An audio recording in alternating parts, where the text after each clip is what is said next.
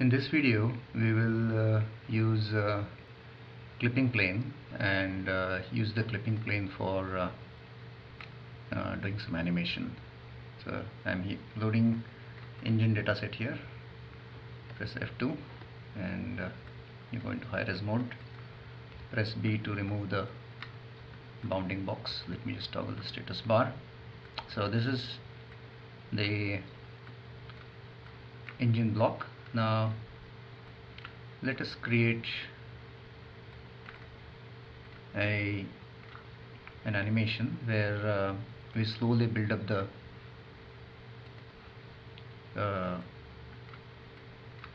this engine block here. So in order to do that, let us put a clipping plane. Press C to add a clipping plane. So I have added a clipping plane here.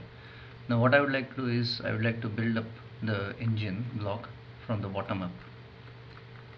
So this is the clipping plane, so hover over that and let us rotate the clipping plane about this green axis. So press space bar and then give rotate. So let's give rotate. Let's go rotate ABC. So rotate. So A is red axis, so A is the red axis, B is green axis, and blue is the C axis. So we want to rotate about B axis. So this is what we want to do, rotate about B axis, rotate B, and we would like to rotate it by 90 degrees. So this is what we want, but what we want is the other way. So let's rotate it by 180 degrees. So rotate B 180.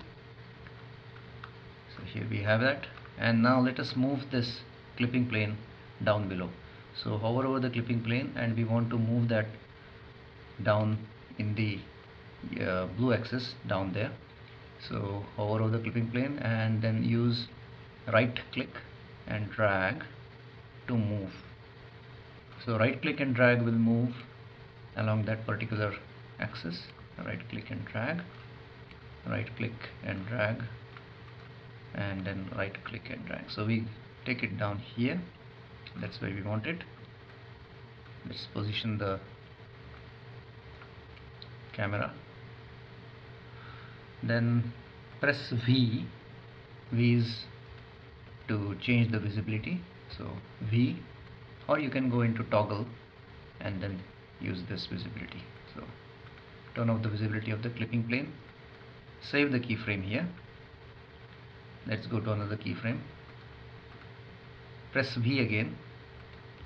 So we change the visibility of this clipping plane and then we move this clipping plane up here.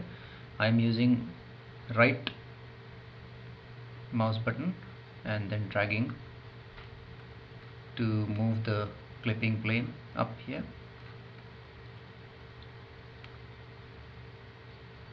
Okay, so I've got it up here, and then again change the visibility by pressing V and then save the